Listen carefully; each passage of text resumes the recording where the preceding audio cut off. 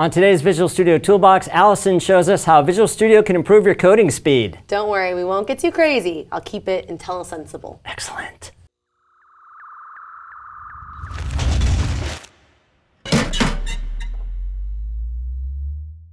Hi, welcome to Visual Studio Toolbox. I'm your host, Robert Green, and joining me today is Allison Bucholtz-Au. Hey, Allison. Hey, how are you? Great. Welcome to the show. Thank you. First time guest. Excellent. Yeah, I'm very excited to be a guest here today. It's awesome. So we're going to talk about some more Visual Studio productivity tips and tricks. Last week, Kendra was on showing us some of the things that Visual Studio does to add to productivity, but we focus kind of on the IDE. Okay. And today we're going to focus on coding. This is kind of our part 2 of this, particularly around IntelliSense. All right. But as we go along, I'm sure you're going to talk about other things. Sure. And I've been using the product since it was invented, but just practicing here, I learned 2 or 3 things. So I know. I'm excited to see. There's cool stuff to see. Yeah, it is pretty exciting that in our practice, there's already 2 things that you did not know. Yeah. So I'm excited to share those with you. So I think first off, it probably makes sense just to talk about what even is IntelliSense, right? For any viewers who are just starting to get their bearings in Visual Studio, I definitely had no idea what IntelliSense was. I was like, oh, is it some intelligent thing that's going to help me? And it definitely is. The name would imply. Yes, yes. But IntelliSense, I always like to think of it as sort of like our version of autocomplete, right? It's giving you suggestions, it's giving you options. It's not quite like the autocomplete on your phone where you only get 3 suggestions. It's really about giving you everything that might be relevant at that point. Right. And it's not so much an autocomplete because it doesn't guess what you meant. Right? No. It doesn't just make stuff up and therefore get half of it wrong. It says, is this what you meant? If so, you don't have to do all this typing. Exactly. Yes. And as many of our developers know, so much of our time here on the Visual Studio team is about saving you those extra keystrokes because those add up. They add up. You save someone 1 keystroke a minute when they're at their machine for 8 hours a day, that compounds. Yes. And so IntelliSense is really meant to help you do that. All right, so let's take just a quick example here to see what IntelliSense does. So I'll zoom in here. You'll see this box here that just appeared when I typed if. And so this is our IntelliSense box. Right now it gives us any suggestions that might be what we want. So you'll see here it highlights the code snippets. Including a code snippet. That was one of the things that I did not know 20 minutes ago. Yeah, so I know you're a cool. big code snippet fan. I am. IntelliSense does have code snippets, and actually if you were to press this button down here, it would filter to the code snippets that match if, which I think is pretty cool. That is cool. What's pretty great is that IntelliSense will try to highlight what it thinks is most likely. So in this case, we've got a perfect match with if. But we also have things like iCustom Formatter. So it does camel case matching. It says, hey, maybe you want an iFormat table. It does matching on a variety of things here. So, you've got members and classes and interfaces, and it'll search everything in your code base to give you a list of suggestions that might help you out. And you can just, scroll through with the arrow keys or with your mouse, depending on how you like to code. Right. Cool. So, now it's gone here. If you ever accidentally get rid of your IntelliSense window, you don't have to backspace and retype it to get it back. You can just do Control Space, and it's back again. So here you'll see we've got, classes, delegates, namespaces. These are all filters. Let me go ahead and zoom in there real fast. So these are all IntelliSense filters. So I mentioned it pulls a wide range of things from your code base to help inform you of what you'd like. But in this case, there's a ton of them. If you wanted to filter them down, you can either select any of these filters with your mouse, or they all have shortcut keys available to them. So if we were to activate that again, you'll notice when you hover over them, Alt-C, if I did that here, would do the classes. You can always escape to get out of it. So I think that's pretty great. And then I know one of the other things I was showing you today is if you have your IntelliSense window here, and maybe we're not in an if loop, maybe we are in a method, right? We're trying to fill in our parameters. There's an example, but it's hidden behind my IntelliSense box here. What would you do? You normally like escape and look. Escape or hope that it fades or wish that there was a way of getting it to briefly disappear. Well, do I have a trick for you? If you just hold down Control, it will go transparent enough for you to be able to see the code underneath, which, you know, again, one of those hidden gems. I use this all the time when I've got like a really unwieldy method that's got a ton of parameters, and I'm trying to, you know, look at the example right underneath it, and it has saved me so many times from having to exit out, write it down on another piece of paper, or like add in a bunch of enters. Or scroll the window or something. Oh, yes. That is exactly right. So that's sort of like a nice, I think, quick overview of IntelliSense. Another great thing, let's see if I go up here. You'll notice we have some regular expressions up here, and unfortunately, we're in our GA release of Visual Studio right now, but in our latest preview, we actually give you IntelliSense off of regex expressions, which is pretty cool. But what I think is even cooler about this for our users sort of new. And that's coming in 16.1, which is not that far away. It's not that far away. I actually think that might have been released last week. Oh. Maybe. Okay. The preview's definitely out. 16.1 might be out fully, but it is in 16.1. If we were to try and activate IntelliSense, if we were in 16.1, it would give us some nice little IntelliSense there. Cool. But what I think is sort of cooler about this is that you're not just getting IntelliSense for regex, right? Because we decided to.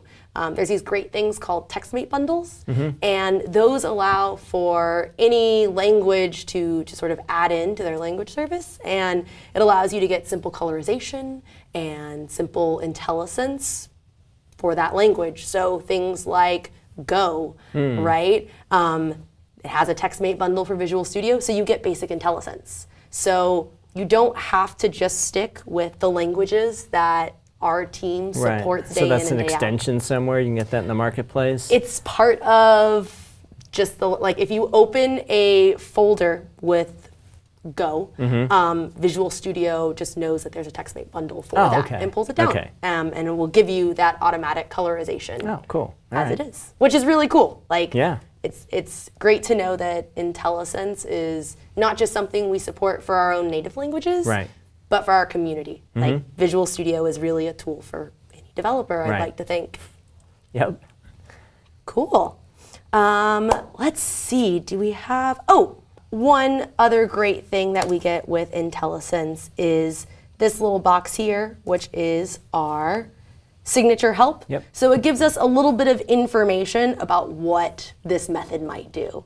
And I don't know about you, but I definitely don't know all the methods and what they do, you know, off the top of my head. So it gives you, you know, information about the parameters you'll have in there, or the arguments you'll have in there. It gives you a little bit of a description of what it will do.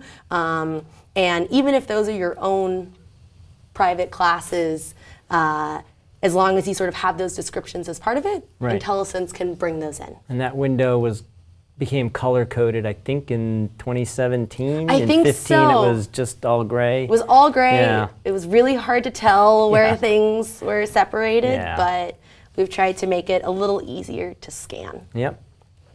Cool. So that's, you know, typing, right, you know, great things to help you have less keystrokes. Another thing that I sort of like to show, and I know it always helps me code a little bit faster, is the ability to navigate really quickly. So I know, last week you guys learned about Go To? We did navigate backwards. Navigate backwards. Then go to last edit. I know we did those, but that's not all of them. That's not all of them, yeah. So those involved you sort of flipping back and forth between different files, right? But sometimes I feel like I just want like a little peek into what this method is doing without having to leave my context. So what I can do is I can go right click, peak definition, which is also Alt F12 if you're a keyboard junkie. And it gives you a peek into this file. So here I can see what specific emoji does. I can investigate how it works.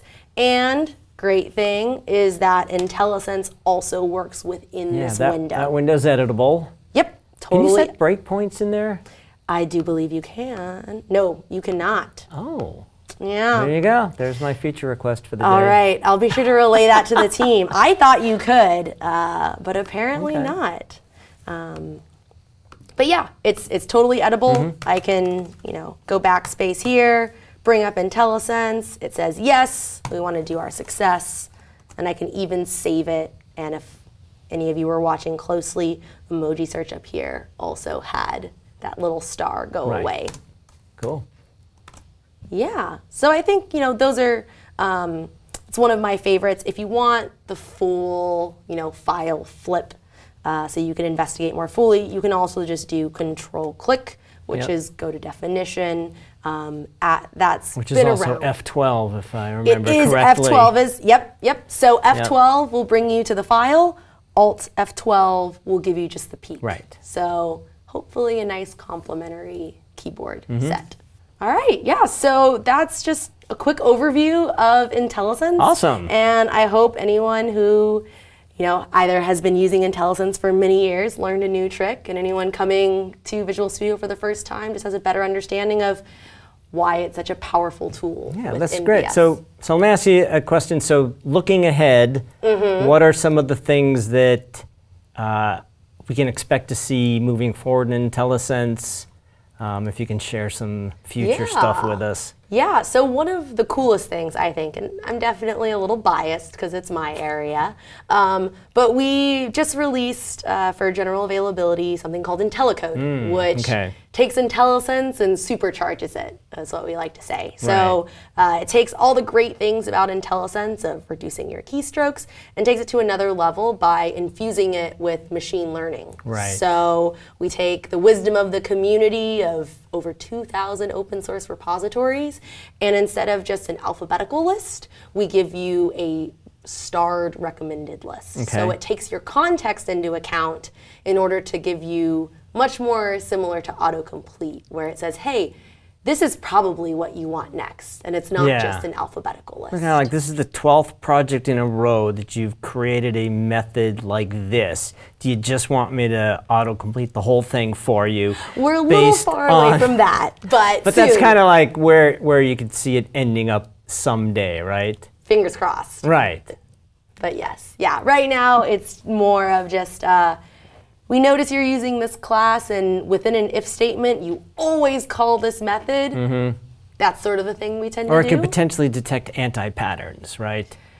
Maybe soon. Maybe? Okay. Maybe soon. We're hoping. There's a long road ahead, and I will be excited to do a deep dive of that with you in a few months. We'll definitely do that in a few months when it's there's a little bit more stability. A little bit more. I was going to say, when you've thought about it more, you've seen how it's being used, you've got a sense of what it can do, and then we can talk about how it works, but also some tips and tricks on using it, and then we can talk about science fiction and future worlds where this thing could go. Yeah, I'd love that. And maybe we'll be extra lucky and we'll finally have that code snippet on demand for you. It probably won't be like a clippy thing where it says, hey, it looks like you're writing an expense report app. Hopefully not.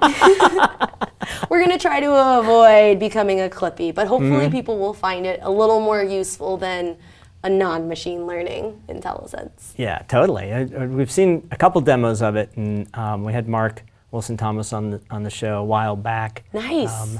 Giving kind of a preview of it. It's really, really cool stuff, so we'll definitely revisit that. That must have been like a year ago, right? Probably. Yeah. We've come a long way in a year. All right, thanks so much for doing this. Thanks so much for having me on. Hope you guys enjoyed that, and we'll see you again next time on Visual Studio Toolbox.